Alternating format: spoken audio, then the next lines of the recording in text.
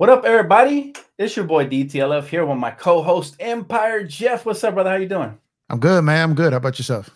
Doing good, bro. Hopefully, Chris will join us here shortly if he's available. Oh, there he is. Actually, right on time. Damn, better late than ever. Chris, what's up, brother? Hey, what's up? Welcome, man? bro. Oh Right. man, what a day! What a day! How you guys doing? You're on pretty good, man. And yourself? Oh man, I'm getting by. Getting by. Oh man. Yeah. All right. Well, thank you for joining us today, brother.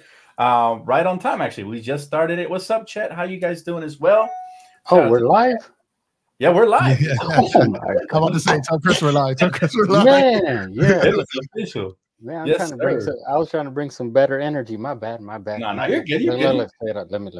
Yeah. Oh, okay. He got his OG shades on with you, Chris. All right, here we go. So let's get into it. I wanted to ask my brother, both of my brothers, man. Did you guys tap in and watch baseball at 3 a.m. man in Korea? Talk to me, Jeff.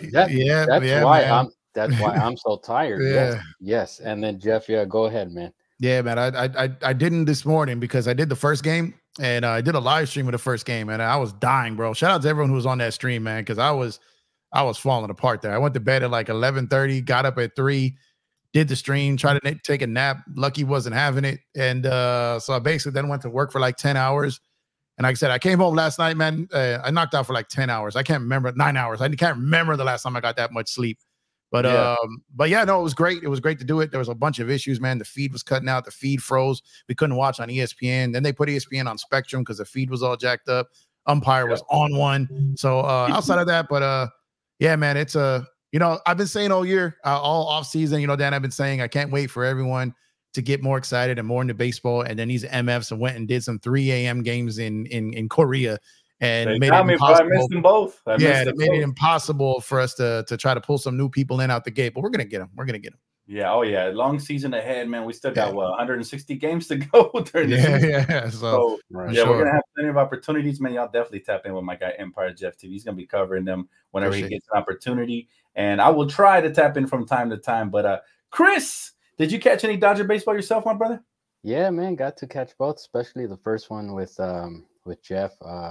A shout out to everyone that made it to the to watch the game. Yeah, man, crazy. That first game was awesome. I love the ball ripping through the glove. That was amazing for the Dodgers. But the second game, I caught the later half of it because I just couldn't wake up, man. I just could not. I'm still tired from the 3 a.m. game. Yeah, but it was a great game. I hated to see Machado up there and hit that freaking home run to take them. What did they go up by 4 after that? 3 or 4? After his home run. Yeah, 15-11.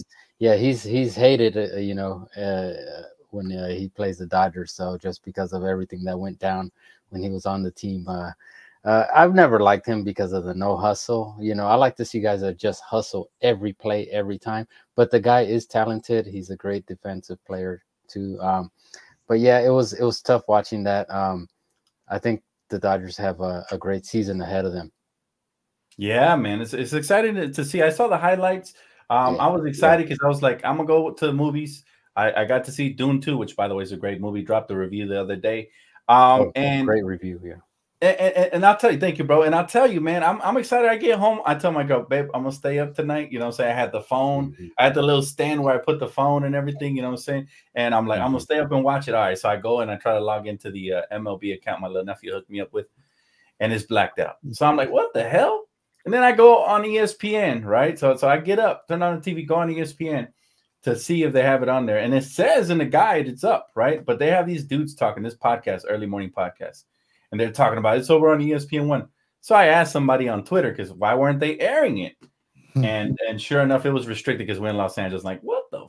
I was pissed because I was like, here I am trying to get into this. They made it hard. They made it difficult on people. Locked out. All right, then. All right, I see how it is. But we're gonna have plenty of opportunities to talk baseball, man, and very excited. Like the Dodgers are 1-1 to start the season. I know Yamamoto pitched the other night. I read a couple of reviews that weren't so high on him, but he's a rookie, man, and he's gonna settle in hopefully. Eventually. So I'm still excited. It's kind of like, it's kind of like the Lakers where everyone will panic, like, oh my gosh.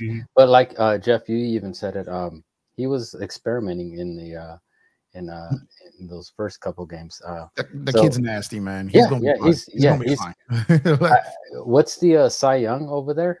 What do they call it? He won a couple of those. Multiple, he's fine. He's gonna be fine. Yeah. Not too concerned about it. It's only one game. Baseball's a long season. It's 2 times an NBA season, pretty much. So so let's go ahead and dive into the NBA. All right, guys. With 13 games left in the season, what are your expectations for the Lakers the rest of the way? And I'm gonna start with my guy Chris. What's your expectations, bro, for the Lakers moving forward? I think they're gonna squeeze in there. They're definitely gonna make it into one of the play-in games. I think it's what it's called, play-in games. Yeah, I'm not sure. No, I'm not sure where. I'm not an expert like you guys, but from what I see, if we could get some of our defensive players back, with all these reports going on, I'm sure you guys will elaborate on that. Who knows? But well, I think you guys know more than anybody else. But I want to see them, if anything, be more consistent at being consistent, either on the defensive end or offensively, or both. If we could have that magic happen, but I think they'll squeeze in there one of those. What is it, 9 or 10? Is it like the last kind of? Yeah, and then I do have all the trust in the world with AD and LeBron in the playoffs.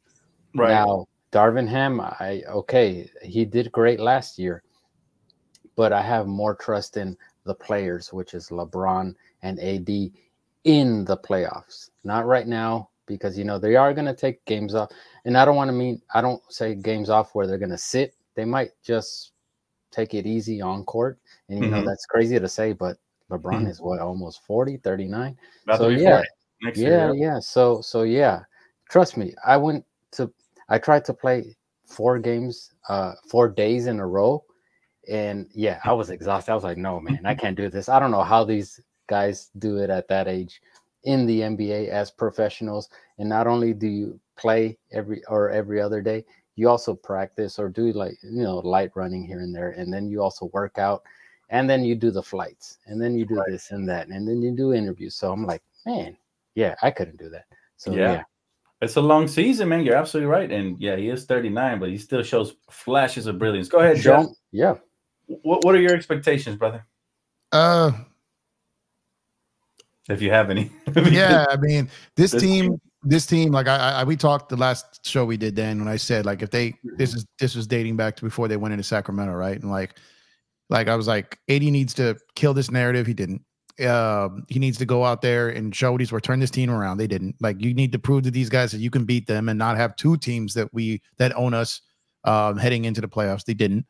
Obviously they had that the Lakers and the Lakers have these ignorant situational games like that Golden State game, which I was at my nephew's birthday. I couldn't watch it live, so I had to go back and watch it, right? And like stuff like that only happens to the Lakers. Like, those games are just we have the worst luck this season. Health, coaching, referees, overall just effery out there in these games. And it's just like there's no consistency at all whatsoever in what their games entail, whether it's their effort, whether it's their shooting, whether it's their strategies, whether it's their rotations, so the only thing that you can hope for is kind of like what Chris said, is that they look at the play-in playoffs as kind of the reset, and let's forget about all this nonsense we've done all year. And Bron, we know, can take it to another level. AD, we know, can take it to another level. And we have to hope that D'Lo just maintains this level, right? Maintains this level. I don't know if D'Lo has to take it to another level. AR is going to have to take his defense to another level. A lot of these guys are going to have to take things to another level, right? So can they all take it to the next level? And the next level, how about levels in rosters? Are we going to get Gabe and Vando back? There's conflicting reports out there, right? I'm sure. I don't know if we're going to touch on that. You want me to roll with that now? But we don't know who's even going to be playing, right? Sure. Go ahead. Touch on that, Jeff, because that was the next question, actually. So go ahead. Just take it away. Okay. So like everything, what drives me nuts with the Lakers organization is, and I hate that I have to say this, but they're almost becoming Clipperish when it comes to their explanation on injuries. Because you have these reports coming out that Vando and Gabe are not coming back, which I don't believe, by the way, right? But you have all these different things. So Gabe ended up being is going to end up basically being out the entire season, right? So Christian Wood, like, why didn't he get this surgery right away? It's a 4 to 6 week recovery time. If you know this is what it's going to take, you're going to try to recover. Just get him out. He's not playing a ton right now, anyways. He's not really impactful right now. Get him out of there, get the surgery, and guarantee a return. So now you get the surgery. Now, if he does come back, it won't be till playoff time, right? So you've got all that. And then, like the Vando situation, when they announced that, I was like, I'm still not convinced he's coming back. The only one I was really convinced on was Gabe, right? And then you get the thing coming out about now he might not be back, but I still think he will. Yep. But like I said, we still don't know. And there's still the plan to bring them back if they do come back. But what if they have a setback? So like I said, I think it's really hard for this team going into this stretch of not even knowing who they're going to war with.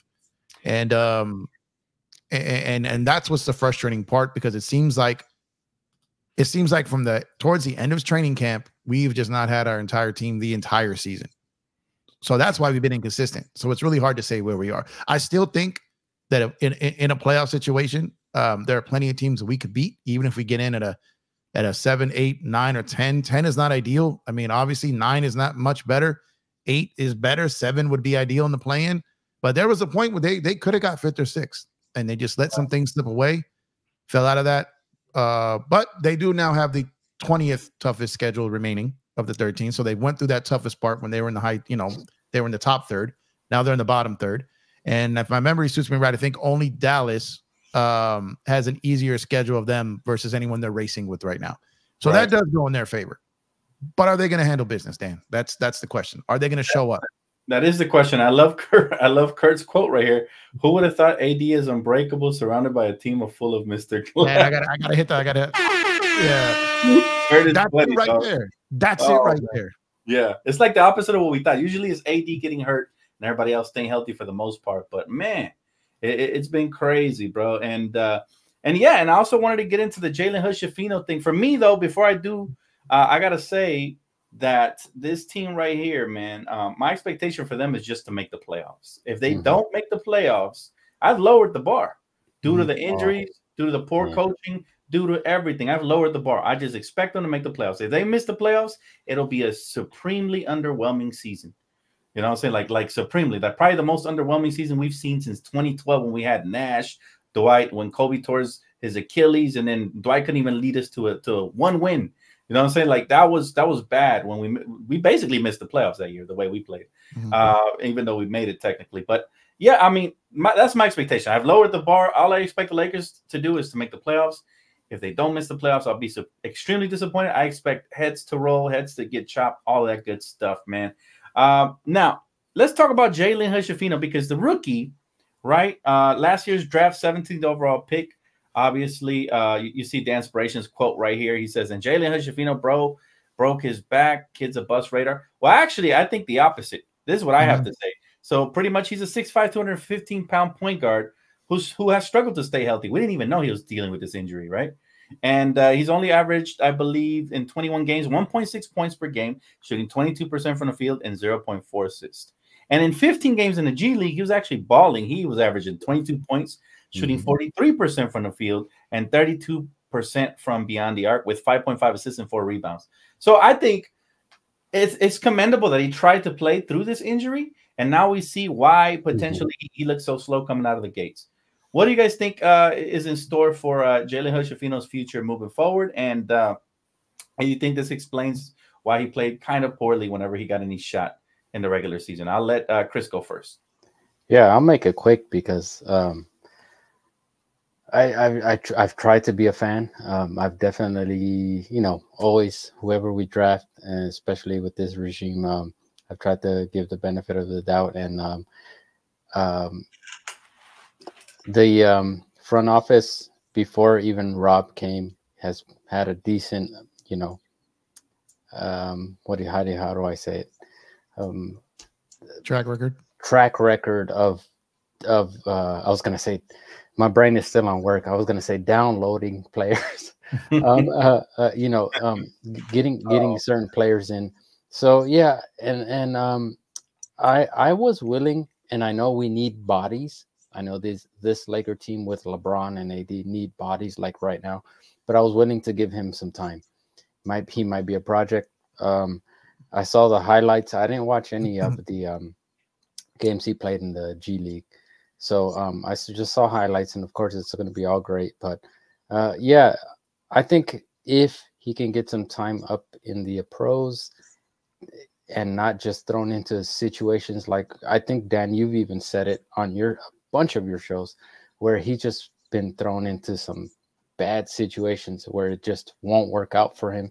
What, being down 45 points, in certain situations, and they just throw him in and say, hey, here, do something. And, it's just not going to work. But that goes back to Darvin Ham. And I just want to trust Darvin Ham the rest of the year. Please do something, man. Please get your hands out your pockets. And your head out of your ass. And your head out of your... And I want him for the rest of the year not to try to be the smartest dude in the room, try to be the toughest guy in the room. I want you to manage these players.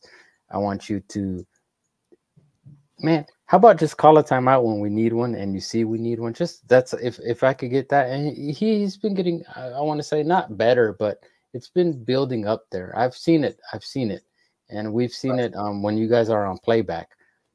Shout out to you guys on playback, by the way. You guys have been amazing. You know what I do when you guys are on playback? Because I go back and forth between your channels. What I do is I turn the TV volume all the way. Yeah, you see that? I go all the way off. I'm like, I don't want to hear nothing you guys say, because it's usually garbage. Brother. Thank you. And then you two, I put you guys loud. Appreciate you, man. When you guys are on playback, it's amazing. I love it. I don't even recognize anymore the other channels, but yeah, I just want to see, it's time to just start building off what we have, and just, if you can, Darvin, just start building. And that means giving the players just confidence, and let them do what they do best. Let them do it. Absolutely, man. Absolutely. Yeah, the thing about that whole situation is that with Jalen Hood-Schifino, he's going to take time. And we didn't draft him for immediate impact. If you guys heard about the reports, it turns out Rob Pelinka made the final decision on who to take, right? So he likes something about Jalen Hood. We obviously haven't seen the reason we drafted him yet, but maybe he'll be a late bloomer, like the chat says. Maybe he will be somebody who comes into his own, or maybe he's just going to be a trade chip or nothing. It could be nothing. Every draft pick doesn't guarantee you hit anyways. Right, historically, throughout the history of the NBA, there's always hits and misses for every franchise. Right, we didn't see Greg Oden get drafted over Kevin Durant. We didn't see people get drafted over Michael Jordan. We didn't see people get drafted over Kobe Bryant. Like, it's gonna happen, right? So, but I think that's part of the excitement of the NBA draft, is you never know, right? Like, in the words of Forrest Gump, it's like a box of chocolates. You never know what you're gonna get, right? So it's exciting. And it's part of the fun of being a fan and trying to figure out what players are worth taking. Now, Jeff, personally, do you think we made the right choice taking Jalen Hood-Schifino, or is too early to determine that, or the wrong choice, should I say? It's too early to say we did the right or wrong pick. So the problem is everyone wants to compare JHS to Jaime Jaquez Jr. or Cam Whitmore, right? Mm-hmm. One thing you got to understand is, if you swapped Whitmore for JHS, you would not see this version of Cam Whitmore on the Lakers that you're seeing in Houston. You wouldn't see that. You wouldn't see the freedom. You wouldn't see the minutes. You wouldn't see the opportunity. Okay, you wouldn't see it. Now, JHS may not play to the level of Cam Whitmore in Houston right now, because he's been dealing with injuries all year. He's not the guy that's looking for buckets like that, right? He's more of a point guard. So if you swap those two at the start of the season, that's the problem. You would not have seen this version of Cam Whitmore here, I promise you. Now, Jaime Jaquez Jr., I think you could have still seen this same version here. Agreed. So, but I will say this: the one thing I hate, and you guys know me, I'm always with my narratives, right? It's always narratives, right? Mm-hmm. The thing is, the thing that kills me about the Pelinka report is Pelinka has overridden every single draft pick that we've had, and when he overrode and took Kuzma, no one complained. Same for Josh Hart, no one complained. Right? You're not going to always hit on these. It is salute to my guy, Lakers at 5 DJ over there, my brother, man. Salute to you, bro. It is the scouting department's job to make recommendations. And at the end of the day, if he just listens to the scouts and doesn't do his own job and misses every time, it's still on him, right? And when he does great, it's on the scouts. When he goes bad, it's on him. You get what I'm saying? That comes with the job. But Rob Pelinka, because I checked on that immediately, and Rob Pelinka has had several, and Rob Pelinka still believes in JHS, and the same reason why the more than 15 teams didn't take Whitmore is the same reason the Lakers didn't. There were over 20 teams that missed out on Jaime Jaquez Jr. So, like I said, it's not just the Lakers that did it. It just is what it is. It could be frustrating when someone you could have got you didn't get, but like I said, Joker was late in the second round and got drafted during a Taco Bell commercial, and he's the best player in the league. So you get what I'm saying? So these things happen. Our biggest problem this season is not worried about our draft pick of JHS, because that was never going to be about this season, right? That's not our problem. All right. But however, the Lakers are not a team where any rookie was going to come in a guard position and have any type of real impact or opportunity this season. So I think it is unfair and too early to call the kid a bust, a disappointment. If you want to say that, okay. But I don't know tell me what your expectations were for this kid before the start of the season.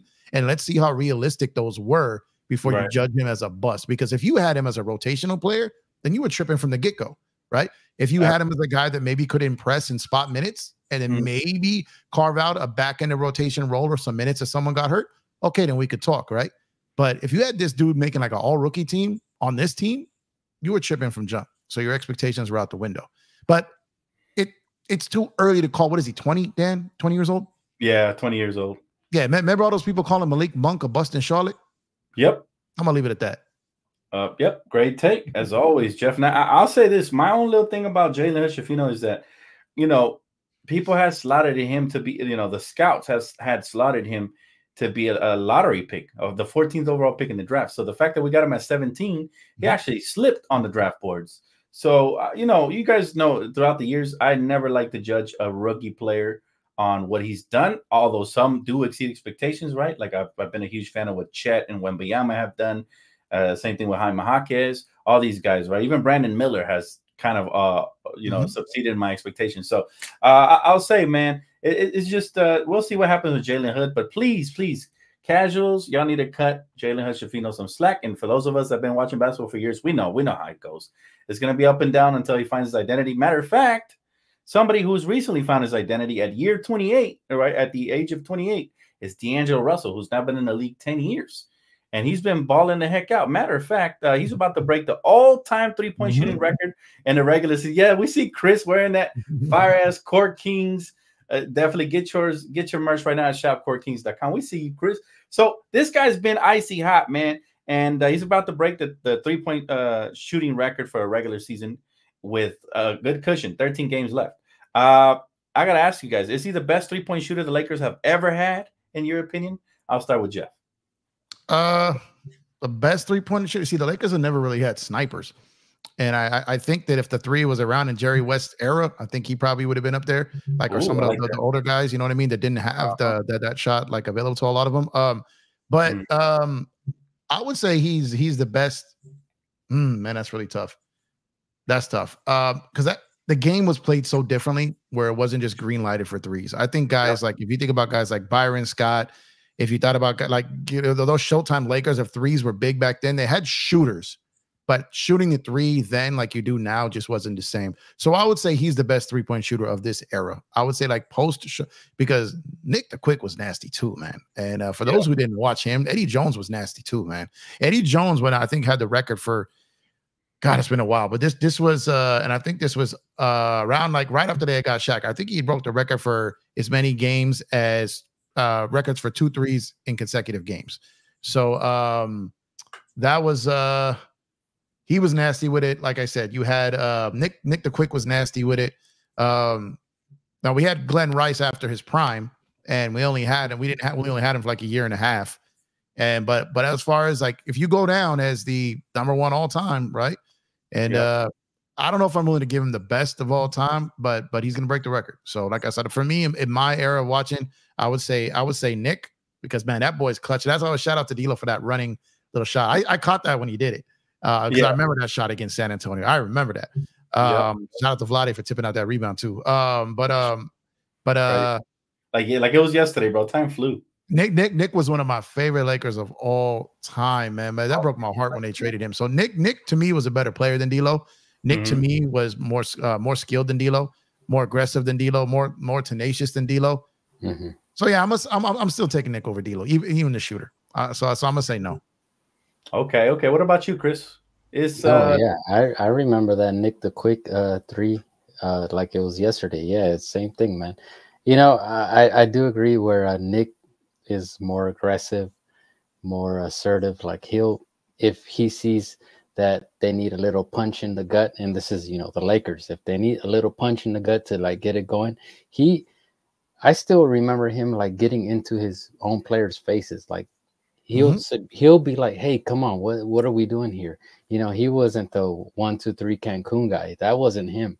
He was he was, you know, doing his thing, and then forearm the referee guy. Yeah. Oh my gosh. I was gonna bring that up. Yeah, that was amazing. Like that, watching him play in the forum always helped me, like, just, you know, try to just do my little best. You know, I'm not saying that I do anything on anybody's court. When I'm playing, it just showed me, like, you could be the smallest dude, you could be the slowest guy, you could be the weakest guy on the team, but if you show some aggression and you just do your best, sometimes you outwork and win against, you know, the best player on the court. So, you know, it's you could say on basketball, you know, talent always wins out versus anything else. But, you know, sometimes you could just out hustle a dude. And so that's what I loved about him, just that little aggressiveness, just being angry. I used to always stare at his weird eyebrows. You know, I just thought everything. That was a style, man. He made that thing out here. People were doing that, man. People were doing it. Yeah, I'm not making fun of it. It's just I remember it. Like, I'd go to school and see it. Like, yeah. And so I used to love his haircut, his style on the court. I used to love all that, man. And Eddie Jones was loved Eddie Jones. I still have his rookie card. I used to try to do everything Eddie Jones did. I still remember, and I think Jeff, you were y'all hurt when they got traded? Were y'all hurt? Oh man, I did not want that trade. I didn't want that trade. I didn't want that trade. That Glenn Rice trade, yeah. I was trying to get into basketball, so I wasn't too familiar with that. Man, I love that team. I love that team. About 6 years old, I think, when Kobe first got drafted. So yeah. However, I will say, if they don't make that trade, it doesn't open the door for Kobe to be Kobe. So I get why they did the trade. But man, that team. I know we're going way off subject here, but that team. Yeah, I know. That team was dope, man. Getting into the playoffs and beating the team. And when we beat that Seattle, man, I can go on forever. Oh my God. When we beat Seattle, that's why a lot of people don't know. The reason why George Karl hates the Lakers was because of that team. Yep. They got George Karl fired from Seattle. So he's hated the Lakers ever since. Then he went to Denver and they busted his ass there too. Yeah, so it's like, but they ran him out of Seattle. There was also the team that Shaq walked up to the bench and then just said, "I'll see y'all next year." His final year in Orlando, and then man, and Gary Payton was like, "Y'all for real?" Like that team was that team was great. The problem was that team was never going to be. That team was the team prior to Braun was starting to remind me of that team when you had Bi, Zoe, all those guys. But just like that team, you weren't going to be able to keep everybody. You know what I mean? So it's like, but that team. So Nick's, I think, skill set, a lot of people didn't really appreciate. But I know the question was the greatest shooter of all time, because I don't think there's any question that Nick is a better player than D'Lo.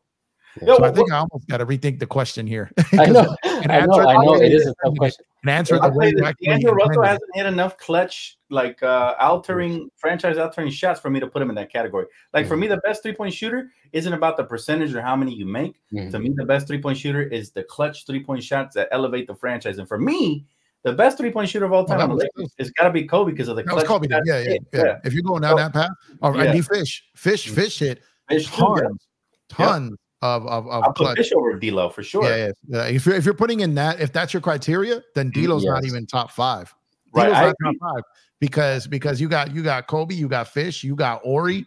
You got dudes out there who did that. I mean, hell, Brian Shaw got busy, especially in 2000. Oh, like Brian Shaw saved us against the Blazers, man.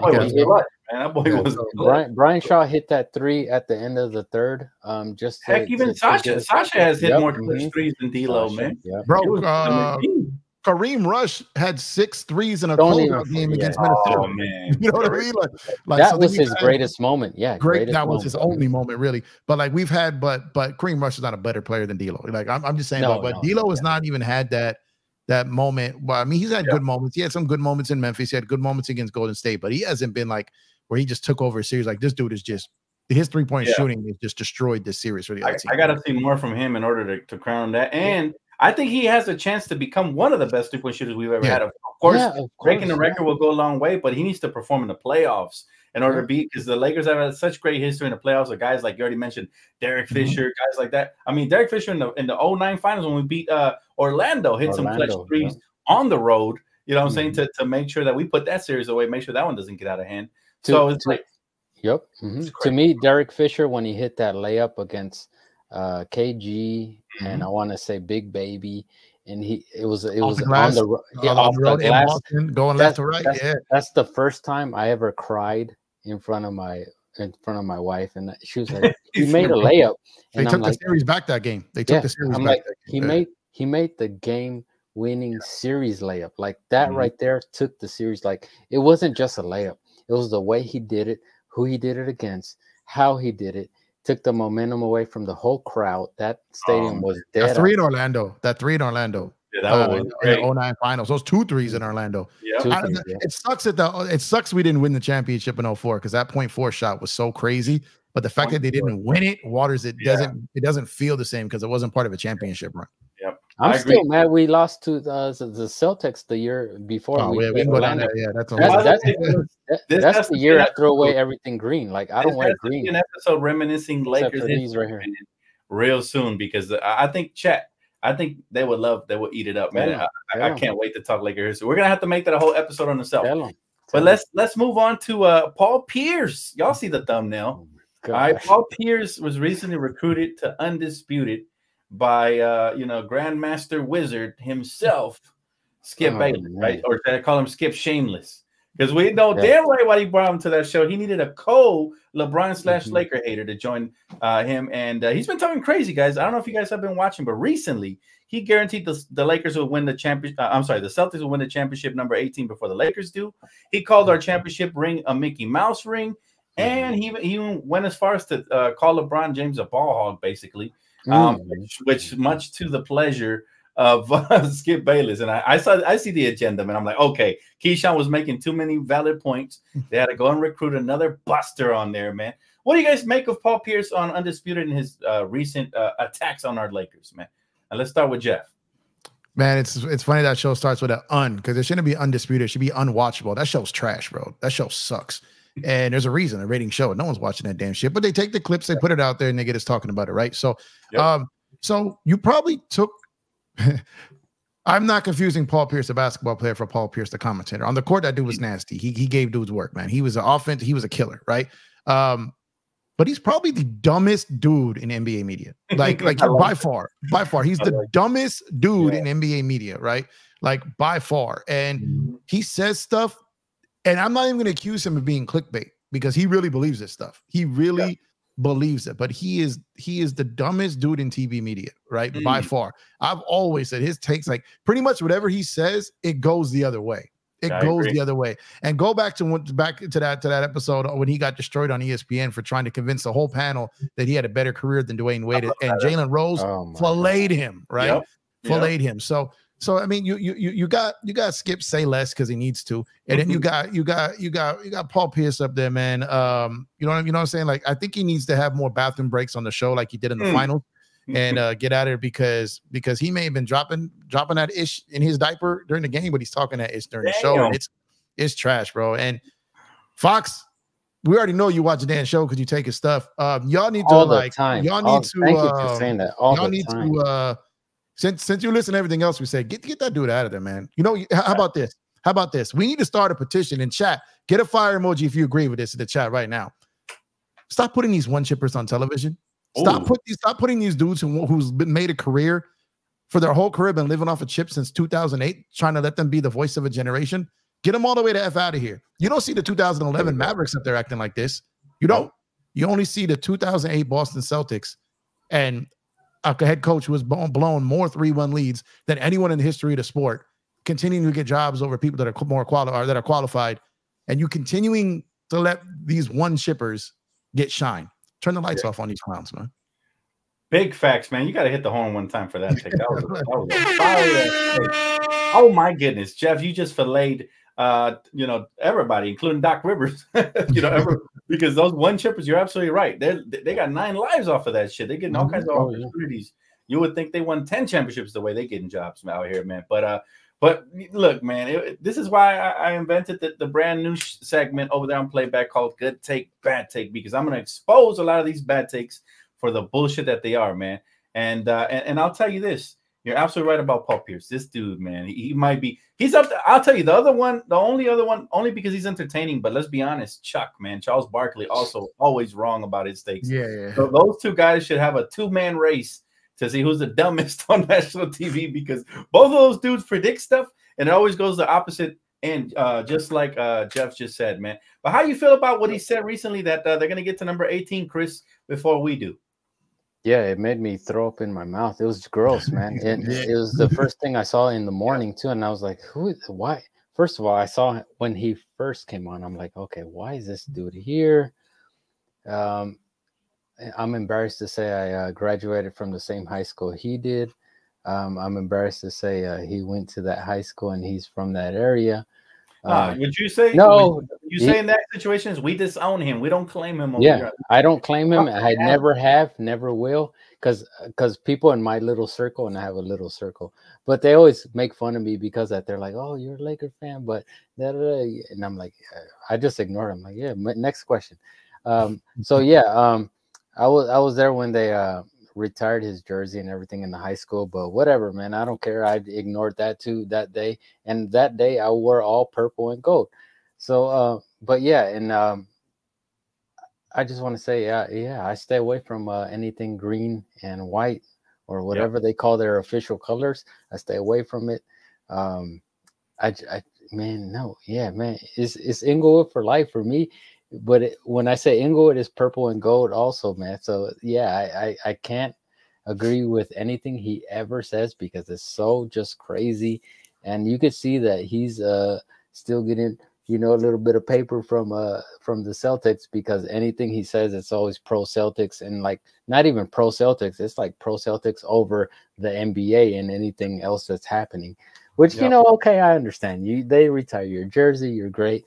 And, I watched him play in the playoffs and all that, and I just remember the hatred I had against him when I think he even blocked one of Kobe's fadeaway threes when the year the Lakers lost to the Celtics.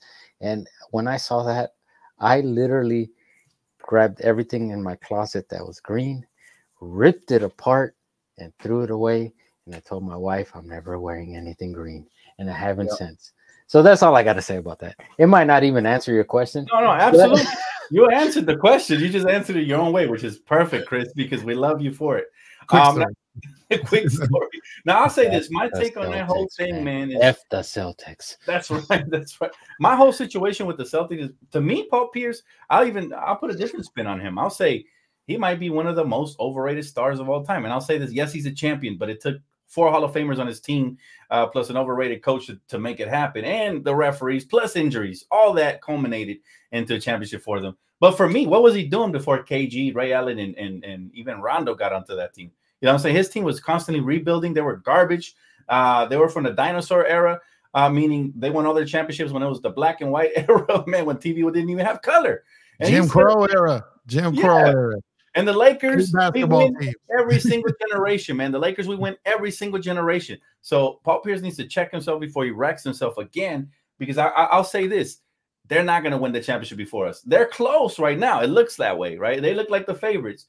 But I have a feeling that both Jason Tatum and Jalen Green are going to choke in the finals if they even get there, or before that. Because to me, they don't complement each other properly. Sure, they have the depth. They have the coach is questionable at best, but they have the depth for sure to compete. However, we've seen time and time again that when you have 2 alphas and they're not on the same page, there's going to be a wreck up ahead, right? We've seen it. We've even seen it with the great Kobe and Shaq.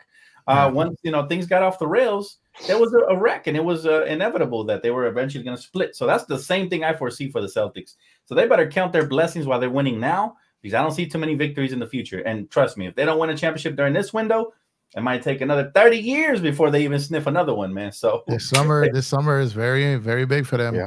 Very big for them. And like I said, Jason Tatum in the clutch is been garbage. I mean, I look at the numbers, garbage, like exactly, bro. in the clutch. So and as playoffs, the clutch goes up, and he's been horrible in the clutch, horrible. Now, and when you have to show in a dunk contest that you have a left hand by just wearing a glove, come on. Yeah, that was cringe, bro. I don't know if that was what was the deal with that? I looked at, I was like, dude, this is why you're a Celtic. Because you're Courtney. Now I'll say this: I was like, somebody informed him COVID is over, pretty much, because he's still wearing gloves. Is the mask coming on next or what? Like, he's not trying to touch the ball and get germs. What was that all about? There was no explanation for it, to be honest. So that's the thing that made it so cringe. And then the dunks were so mid. They were like regular in-game dunks, if that, right? So it was cringe. My guy Ozzy has a question for us here, man, and anybody can take it away. He said, "Who do you guys think is the defensive player of the year this season?" I presume he's talking about this season. Yeah. Oh my God. I think Gobert, Wemby's had an incredible defensive year. And AD. I think those would be the top three guys to me. Bam has been no, but I don't think he's so. I would say Gobert, Wemby, AD. AD's not going to get it no matter what. I can tell you that right now. They just don't give it to him. I'm gonna say Gobert, because I don't think they'll give it to Wemby. Bro, I'm open my mouth if I see Gobert hoist another one of those defensive. Although their record says, their defense and their defenses, but no, I hate how individual accolades always get rewarded for teams' records. You know what I'm saying? Because I don't think that's the way we should critique an individual accolade. But I get it, right? We're not winning as much. They're gonna get all the trophies and stuff. And I thought my thinking is that's why AD won't get it. Like he wouldn't get it even the Lakers were top four. They they don't give him that award. And it's great that he's playing as much as he can now. But I don't think like you said there. Maybe it's the respect there. I don't know. But there's a for sure like solid reason for it. No, for sure. By the way, did you guys see the two poster dunks that happened last week? They were great. The one was by Jalen Johnson over Austin Reeves. Hated that one. But it was filthy. And the other one was even filthier, in my opinion. The Anthony Edwards, aka Ant-Man, over John Collins. Now I gotta ask you guys, which one, in chat, you guys chime in as well. Which poster dunk was better? I think this is an easy choice, but you guys. Oh, it was Ant. It was Ant. I mean, dunking on Austin Reeves, it was a nasty dunk. Don't get me wrong. But Ant knocked the dude out the game. Like he hurt his head and his pride so bad the dude had to leave the game. So Ant is definitely that. But I have another. Well, I'll let Chris answer. I have another question about that dunk. And mine is quick. Ant-Man. And he also hurt his hand on that dunk. He even gave what's his name, his jersey after the dunk. So it was But Austin Reeves, you got dunked on. And what I loved about Austin Reeves, when they asked him about it, he's like, you guys saw the play. You don't want to be me during that play. So it was awesome. Yeah, but when they said, but we didn't see the angle you had. Like, I was dying on that. I was dying on that because it basically, that was hilarious. Oh, had some dumbbells in his face, man. Man, he was crazy. But they were both great dunks. Ant-Man, though, man, he's just ridiculous. He's, as a ball player, man, he's just a high flyer, high riser, and just super acrobatic and just agile. The things he does on the court are amazing, guys. I've seen some crazy comparisons. We've seen the Michael Jordan comparison, which I think is outlandish. Some Kobe Bryant comparisons I also think is outlandish. Like, let these dudes accomplish something before you put that much pressure on them, because we've seen it with Booker, we've seen it with Harden. None of those dudes ever live up to the hype. So don't do that to Ant-Man. Don't set him up for failure. Yeah, he's more of a throwback player than those guys are. Like, he takes the games more serious. You can tell he hates losing. He's stronger. Like, I think he's a throwback player, but he's not those guys, man. He's not. But he is a throwback player, though. I do respect what you're saying. He's a throwback player, but I didn't like what he did during the All-Star weekend. Yeah, I hated that. Kind of like, what was that? I don't like that either. I don't like that. Like, just do, like, he could have won most of those challenges, or what was the skills challenge? Like, you don't got to shoot left-handed, dude. Just do what you do. And I just thought maybe he was like, I don't know. Maybe he just, different different generation, right? They're different players for sure. It's just those are lazy comparisons. Now, there's no doubt that Ant-Man has a bright future. He could be one of the faces. I mean, he's already one of the faces of the league, but he could be a top 3 face of the league. He has that potential. However, there's a difference between a top 3 face of the league and being a generational talent that Kobe and Jordan were. Those dudes never took nights off. Like, I've seen Ant-Man take nights off. I've seen him come out and score 15 points in a game. You can't, the other two were killers. It was extremely rare we saw anything like that happen to them, so there's levels to this, and I think people don't realize it. It's almost like time erases their memory or wipes it clean to where all of a sudden they just start making outlandish comparisons. Yeah, in the heat of the moment. And I hate knee-jerk reaction type takes. Recently we saw who was it, DeMarcus Cousins, after Kyrie made the left-handed floater. He said he's better than Kobe Bryant. What the truth of the matter is, as much as I love Kyrie, and he's one of my modern day favorite players because he's a Mamba disciple and I see a lot of similarities, he's not even a fraction of what Kobe was. Kobe was the complete package on both ends of the basketball floor. Exactly. While I see plenty of flaws in my guy Kyrie's game. Plenty. And come on, 1 championship to 5. Stop it. When will people stop making stupid comparisons like that? It's like no wonder Boogie's not in the league. I mean, his IQ's not that great if you think that for real. Holy crap, man. But yeah, it's just it sucks, and I think they're lazy comparisons, and they're going to continue to happen. It's like short-term memory loss. Like all of a sudden, Booker's the next Kobe. That's what Stephen A. Smith said. Oh, you guys remember when Harden joined the Philadelphia 76ers to play with Embiid? The next Kobe and Shaq. Motherfuckers couldn't even sniff a championship, let alone 3 in a row. Come on now. Crazy talk. And one thing I want to stop is Booker's shoes are not better than Kobe's. Hell, they're not even in the same stratosphere. Oh, yeah. Well, like, what's the big... Fuck. I love it's fine. Love what you love, like what you like, buy what you buy, and want to buy.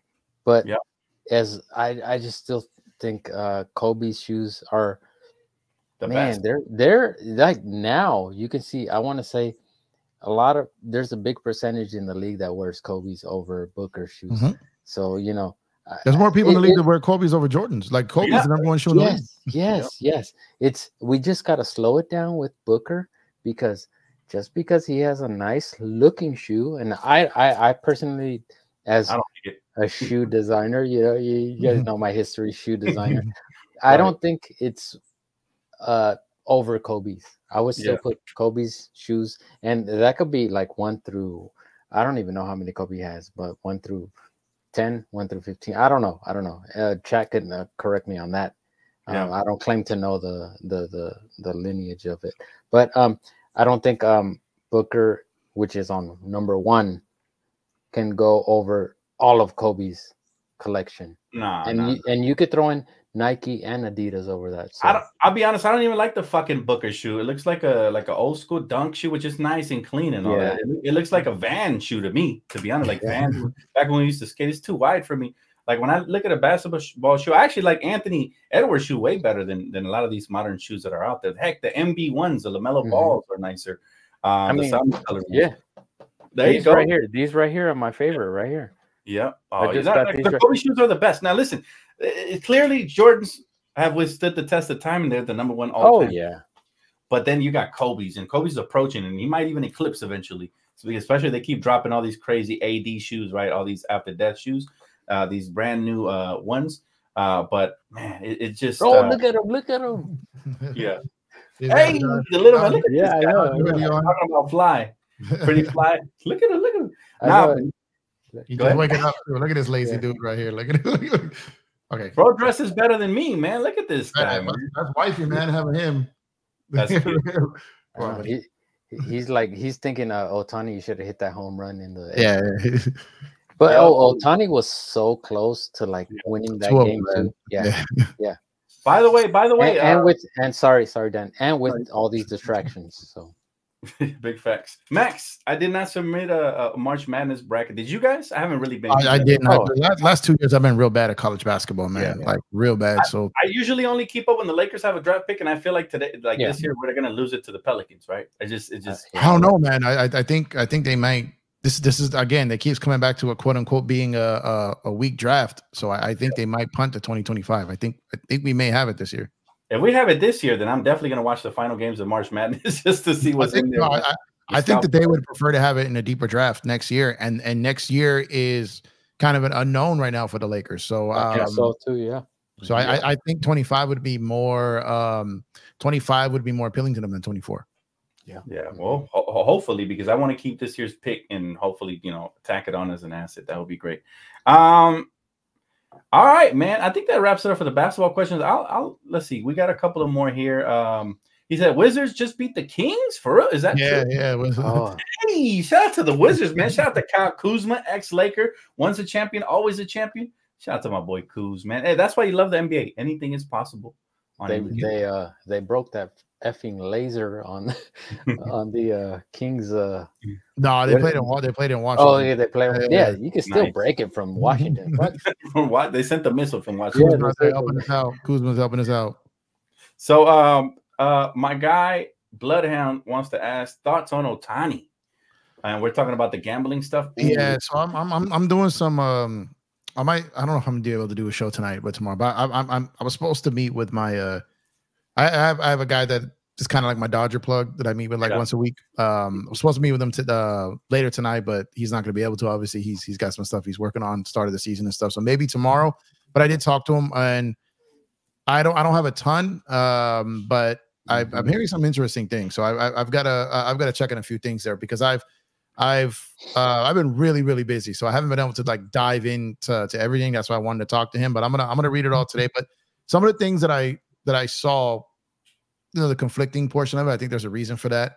And I mean, I'm not gonna tease my show for it. I'll talk about it here too. But I think that the language barrier and the fact that the guy involved in this is the guy who speaks for Ohtani is not being talked about as much as it should. Because when you think about it, and you're going, what's going on, Miss Angie B? When you think about it, the guy who was probably talking to everyone involved here, going back to Ohtani, then going back to these people, was that translator. So it'd be very easy for him to really frame this however he wanted to, until Ohtani, until it got to them where it leaked that supposedly he paid that for him to cover it up. And then once that started to come out, and his people were like, because think about it, I think that he was even translating it to his legal team, right? So I think what happened was once the legal team, which they do, they have a secondary, they have it looked over. People start to say, whoa, no, and then push back on it. And this could have been even as early as yesterday, right before Ohtani even started to figure out what happened. And I think that's why they fired him when they did. So I think because of the language situation, and for those who know that part of the world, and for those who know that culture, they don't really mess with too many outsiders, especially someone like Ohtani, right? So once you were in that circle of trust, and he trusted this dude, right? Once you're in there, he wasn't going to be just talking to American investigators. He wasn't going to be talking he wasn't going to be doing it. He's going to go through his translator, right? But little did he know that his translator was the guy. You know, you know what? It's crazy. I've always wondered, in the MMA and UFC as well, because I've seen sometimes the Spanish translators don't translate everything properly. So I wonder why if they manipulate a lot of these athletes through the translations. And I'll be honest, when I seen the introductory press conference for Ohtani, I was wondering the same thing. His guy looked kind of snarky. Now I usually am pretty good at reading people, so I'll say that's all I'll say. Who knows? And because even you see Canelo's translator sometimes, right? Yeah, we're talking it's not what he just I understand they're trying to take 300 words down to 50. I understand that portion. That's kind of the skill in translation. You kind of summarize it all and get it out there. But I also think that like I said, he was the guy talking to both parties, so he was playing both sides. Yeah, and it got to the point he didn't realize that eventually the lawyers were going to check all this, right, and check on all this. And then once they did, they're they hit him with the no. This isn't what happened. So, you got to do the. That's pretty much I think that's what happened. Dan, I felt the same way that introductory conference. Yeah, I felt. You know how your spirit tells you something is off. It doesn't tell you exactly this person, that person. Yeah, this is off. That's off. But your spirit. You have a spirit, you have an aura. Something tells you something is wrong. Keep your eyes up, keep your antennas up. Something is off. That's how I felt. I never watched any of Ohtani's angel stuff because he was an angel. I never knew that they were connected for that long. But that first press conference at Dodger Stadium, I did feel like something is telling me, and I don't know what. And you could say higher level than me. Something is off. I didn't like it. It didn't feel right. The whole press conference. Yeah, everybody's happy. It was like watching Michael Jordan retire. It was that many people out there watching it.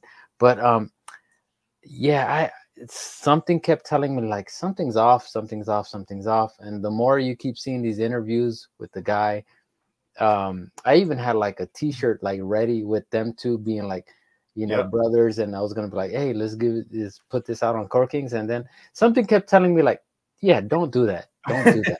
No, I'm not even joking. Like I have it. I get feelings. I get vibes about people. Like this is how I met y'all, and I liked y'all immediately. I usually get vibes about people just by seeing the body language and everything. I pay attention to detail. So when I was watching that press conference, I kid you not, on everything, I had that thought. Like, I wonder if he's translating everything properly or if he's a sneaky dude. But I don't want to judge him.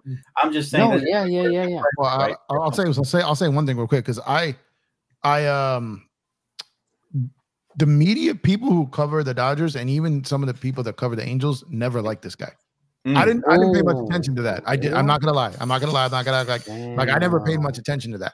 But a guy that's between a guy and a star, they don't like agents sometimes. They don't like PR guys. So me, I just took it as they're interrupting you from doing your job. So I understand why you probably didn't like them. And when I said that though, and then they told me that and I know a guy that was covering the Dodgers back when Nomo was here, and he goes, they're not all like that though. They're not all like him. Like no one in the media likes dealing with him. So I asked him, well, was that because Ohtani? Like, is it because like Ohtani shuts himself off and this guy's just not pretty? He goes, well, maybe. He goes, but that's all you got to say is like, hey, I work for my client. He goes, his way of going about it, we've never liked. So there's a lot of people in the media. Wow. And so when you're not liked in the media and something comes out on you, they're vultures. So he's going to get it. He's going to get it because they don't like him. So it's going to be, they're gonna get him. Like Jeff, I hope if we advance in our career, the media likes us. Damn it, because I mean, we're all like, I mean, we're not. It's you guys aren't. You guys aren't 4 million in debt. Yeah, no, but he was literally like not even asking the questions that were being asked to them. What the one guy told me is that we would ask him a question. And he would flip the question and ask Ohtani into something that would make Ohtani upset with the reporter. Right. So it's like he was sabotaging relationships with Ohtani. Okay. And he said the only reason he knew that is because someone else who knew what he was saying to Ohtani. So these guys recorded, right? Yeah. So these guys recorded. And he said when he went back to do his article and do everything, someone else he said he played it back for someone who spoke the language. And the guy's like, he didn't tell him anything you just said. Well, like, he's dumb because you got to know, a prestigious, organization like the Dodgers would definitely do their research on everything. Yeah. So it was just a bad. And it's just short-sighted greed because your guy just signed a 7. You knew this guy was about to get over $600 million. Yeah. So at the end of the day, like, you're essentially his best friend. You guys have known each other since you were 12 years old. Yeah. Like the fact that man, when money gets involved, bro, people change sometimes. I hate that shit, man. You always got to stay true to yourself no matter what, Do the thing what? To the top. Keep doing those things because eventually you're going to get, discovered, unfortunately. No discipline. Yeah. Because he fell apart. And what I was about to say is real quick. That's what I love about our little group is that we just communicate. Doesn't matter what you're going through, what's happening in your life. We just communicate, keep it open, and don't keep secrets. Like communicate. Yeah. Let everybody else in the group know what you're going through. So we could, if you need help, okay. Yeah, communication is key for any sort of relationship. Heck, especially in your main, personal relationships. So for sure. But really quick, guys, because I know Jeff almost has to go. I don't want to let him go without asking these fun questions real quick. All right. We're taking it back to the summer days, man. We had a little bit of fun with a round. Oh man! Oh no! So, I'm gonna keep it light today. Later on, we're gonna get to some feisty stuff, man. But let me start with Jeff. If you could pick a different time and place to have lived in, what would it be and why? You can't pick this one. You can pick any other timeline. Yeah, time and place. That's crazy. Man, I'd probably be the coldest bootlegger if I worked in New York in the 20s. I believe that. I believe that. But you know what? I'm gonna take the Murderers Row Yankees living in the Bronx. Ooh. And back in that era, and watching the classic Yankee teams of that era. That would be insane. Like the Lou Gehrig, the Mickey Mantles, the Joe DiMaggio, like getting into those eras of watching, like, because I know you guys mostly know me as a basketball guy, but my first love was baseball. Yep. Being able to watch that era of dominance, that'd be it for me. Hey, that's a good era to go back to. Chris, what about you, bro? Where are we traveling to, man? For me, it's simple. If I could travel into another person, is I've always seen myself as a Cooper on the lake. sorry, bro. The question was time era. Okay. Well, you know what I'm saying. You know what? Let me get. Go ahead, do you, Chris? Let me get there. To another body, man. Yeah, to another body. Back in the Showtime era, because I could see myself being like a Cooper type of player. So that you gotta love Chris, man. He's his own. I tried. Yeah. No, but that is a different era. I mean, obviously, the Showtime era was in the late 70s, right? So, I would love to be in that era. Man, you got everything you need right there in front of you, and you still had Jim Buss, doing his thing. It was a great era, man. You would have loved the party with Dr. Jerry Buss and all of that, huh? I like to party now. What you think I'm like, man? Right, man. Are you kidding me, man? That's right. No, but all right. I would be listen. I would be at every after what was it called? Jeff, the forum club. Are you kidding? I would be like the main dude, like at the forum club, like on the bar dancing and all kind of crazy shit. Like, yeah. Well, party animal. All right, we see you, Chris. We see you. He's got his motives, man. I like it. All right. Now, if you could, talking about Otani's interpreter, if you could master any language instantly, which would it be? And let's start with you again, Jeff. Any language. Italian, man. Okay. Italian. I could be ordering pastas I never dreamed were possible, right? So, yeah, I would do Italian. Yeah, for sure. Italian's hard. Italian's a cool I would love to master Italian, living in New York during the time of the Murderers Row Yankees. Yeah, that'd be ideal for me. That's a great one. What about you, Chris? I'll take it to a whole nother level. I just want to learn a language that doesn't even exist here on Earth. Just give me something that I've never heard of. If it's bro, let me speak alien. Yeah, I love let it. me speak alien. Let me speak alien. If I could speak the box, man. If I could speak alien, yes, I would. We'll start calling you Jack out the box, man, because you ain't in the box. I'll tell you that. I love it, Chris. I love it. For me, guys, I mean, any language would be really cool to speak. Chinese, I heard, is one of the hardest to learn. So that I would take the shortcut. I love their culture, everything, man. The Chinese language would probably be it for me, or Japanese, because I also like their culture. But even Brazilian would be fire. I mean, there's so many cool languages. All right, let's see here. All right, this is a good one. All right, what is the craziest rumor you've ever heard about yourself that was not true? Oh my, yeah, I can't even say it on here. I can't even say. Oh man, I'll say it for you. That Empire Jeff was a porn star. no, that never. But I don't live too far from Chatsworth, but no, that ain't me. But no, so he was the director. Keep it the director.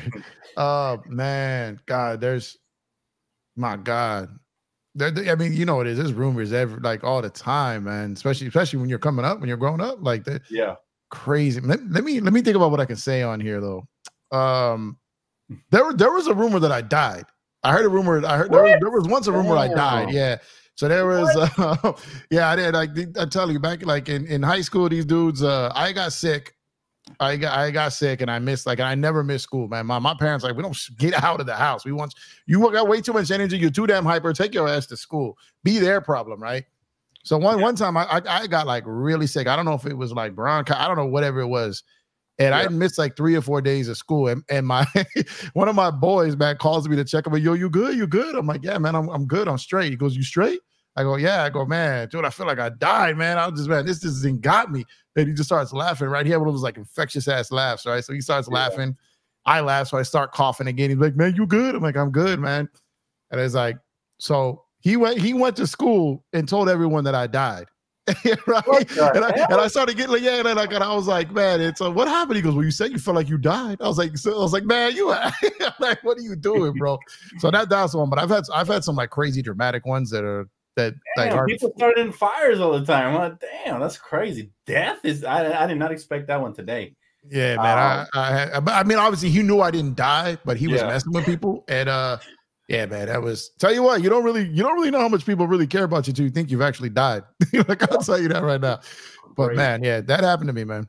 What about you, Chris? Any crazy rumors about you, bro?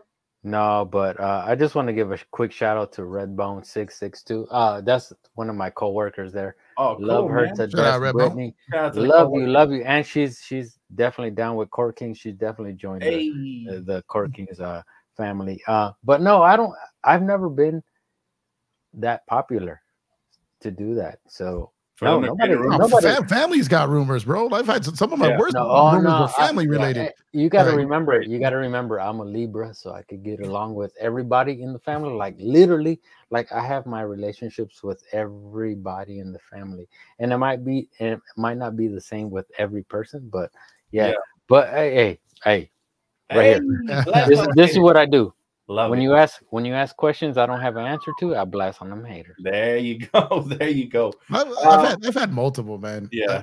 Like I had one when me and my wife were dating. Like I told you, I had a really huge basketball program right at the time. Yeah. And there was a it was a Friday night like tournament game, and there were probably a good 150 people in the gym, right?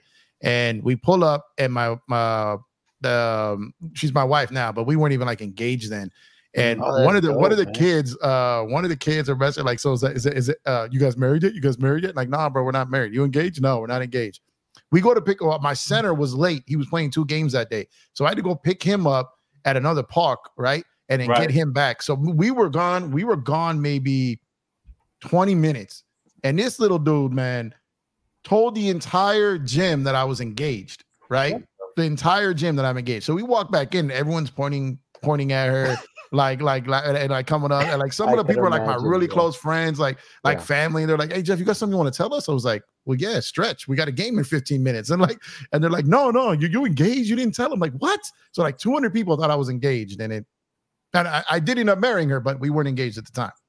That's crazy. But I'm telling you, rumors are nuts. This is a great question with multiple layers. I myself have had crazy stories like that, but that one's crazy right there.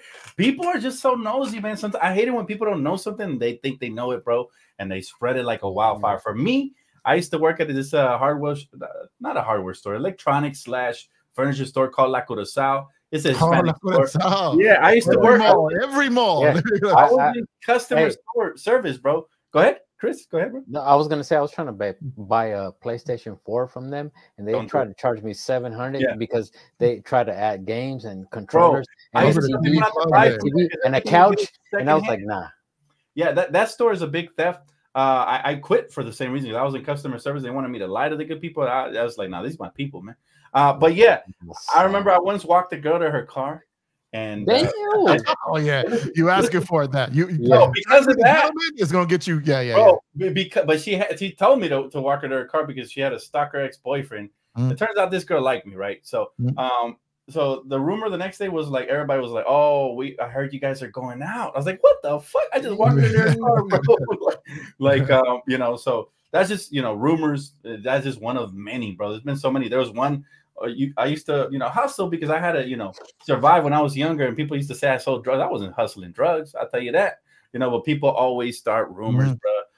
At my mom's local church. I mean, there's been all kinds of rumors started on me that just cap. But that's just the way life goes sometimes. That's why I wanted to ask that question. I knew you would have some juicy ones for me. I'm shocked Chris don't got one for me, man. I'm like, dang, he really steers. No, yeah, I was, dude, under the radar. in high school, I was the art dude. Like, you needed something for your yearbook, you needed something for a poster. Like, I would do it and I would like create it and we're done. Like, there's no controversy. Like, I never, you know, I went to Inglewood High School, which was a Native American, you know, I represented high school. So, you know, there was nothing like, even the artwork I created for the yearbook was like respectful. Like, I didn't do it. Yeah, man. And listen, man. Search is a fool, bro. It's funny, dog. Yeah, but I love it. I love it. I was always like, I was always the good kid. Just make sure that I passed class. That's good, brother. That's good, man. That was fun, guys. No rumors here. No rumors. Now, don't ask me about my adult life. Don't ask me about my adult life after high school. I mean, I was just asking for rumors in general. Oh, okay. So hold on. So now we gotta extend the show. So no. As an adult, it's so many things that happen that with your what you call your so-called friends.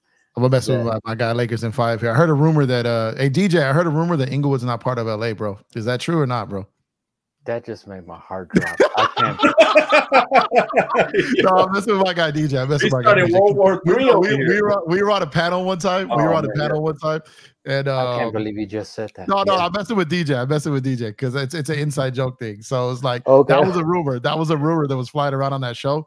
And it was like a couple of Clipper fans. So I was messing with them. I was trolling them. And DJ was in the chat. And DJ was in the chat, and I was like, and he was like, "What are you talking about?" Because he's from Inglewood, right? So see there. So it was like DJ's was always trolling me because he used to have these premonitions that James Harden was gonna end up a Laker, and he kept like trolling me with that nonstop. So I'm like, "Don't you go there, DJ?" Right? So once I found one thing that kind of like got him on that, I just messed with him from there. But sorry, that was more messing with DJ there. So that was a rumor. So I'm specifically down the street from the SoFi Stadium. So I know a lot of family and friends that have been moved out of the area because of the Clipper Stadium, Clipper Stadium. So, and I know SoFi had a few people that had to move out, but not as much as the Clipper Stadium, because the Clipper Stadium is more in a location where there would be apartment buildings and where there was community houses. Yeah, community. The SoFi Stadium was mostly the Hollywood. What was it called? The Hollywood Park, right? Hollywood Park. I'm sorry. Yeah, and I used to go there every once in a while with my dad, and we would just have a good time, have a hot dog here and there, and he would gamble. But that's why I don't respect, and I probably will never respect the billionaire, and I won't say his name because we don't need issues. But I just think, you know, they did what they had to do to get the license for that arena, and they did what they had to do.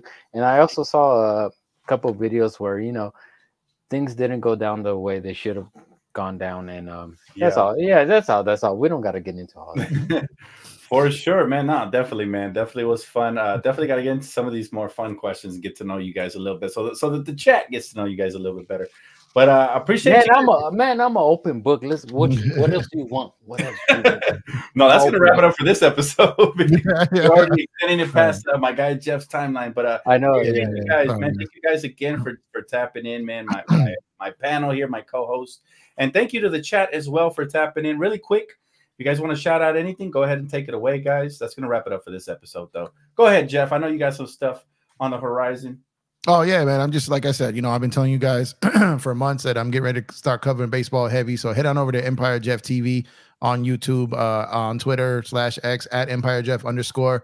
And when I finally get my butt back over to playback over there, playback.tv /EmpireJeffTV. I'll be back there soon. Just schedule's been a little rough. But as soon as I'm just hoping, sooner rather than later, I'm hoping they had baseball over there, so we can bring that flavor over there too. So pull up, you know, YouTube channel, playback, Twitter, all those different places, man. Shout out to Dan as usual, man, for allowing us on this platform once again for Around the League, man. It's incredible. Always is. Never gets old. Always enjoy it. Always have fun. Never take it for granted. Shout out to the graphic guy, Chris, man, for all his endless blessings and graphics that he does and on the incredibleness over there.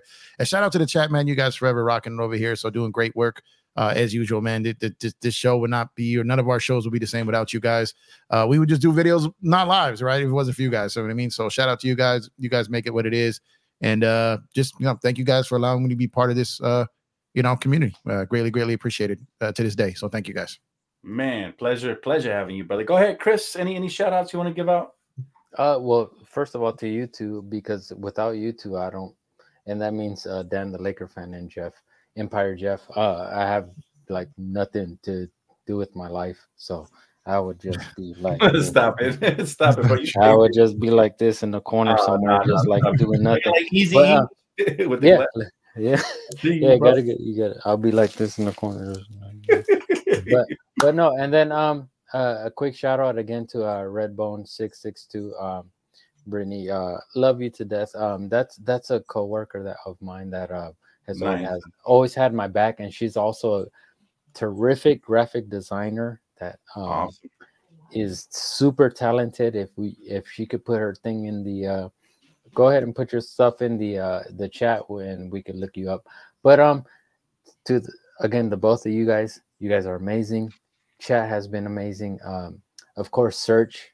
I can't even say like to put into words what Search has done for Dan, Jeff, and then not only for YouTube, but for me, which is a dude that doesn't even have a YouTube channel. He's just like this with links. And I'm not convinced that Search is a real person. I think he's AI. To be honest with you, yeah. I've told him that. Yeah, and I just it's just so much respect. Like, dude, if you're listening to me, if you ever need anything, just shoot me I'm sure he could figure out how to find me and shoot me a text. And he will find. He will search. He will search me and destroy me. Yeah, but again, big shout out to the Lakers in 5. Mixtape. Dan, what is it? Mixtape. I don't want to get Mixtape Kings. Mixtape Kings. Yeah. Mm-hmm. Don't forget Die Hard. Don't forget Die Hard. And when we say Die Hard, Laker fans, there's so many people. And then don't forget Mies. Love you, Mies. Yeah, we miss Mies, man. Oh, we hope to have him back soon. Yes, Mies. Sure. And I'll keep going, Dan. So just take it over. Dan, show your shirt. Oh yeah. Hey, 21 Gang, man. Slaughter Gang. You guys know 21 Savage. You guys know this is a spinoff of his mixtape, man. LeBron James season 21. Slaughter Gang in the building, man. Shout out to Chris for this one, man. Definitely excited, man. And by the way, shout out to the whole Court Kings team, because we all brainstorm, we all put in the work, man, to make things happen. Jeff putting in the work behind the scenes, getting everything together. Chris doing some of the artwork, myself doing some of the brainstorming, and of course Mies as well with some of the ideas and work. So the whole team works hard, man. So appreciate you guys. But that's gonna wrap it up for us, guys. Much love. Another successful episode of Around the League. We'll see you guys here next week. Hope to have my guy Mies back by then. Yes, sir. Please have a great rest of your evening, guys. Peace out. Speaking of rumors, they said Portland was a dope city. That was a lie, bro. That was a lie.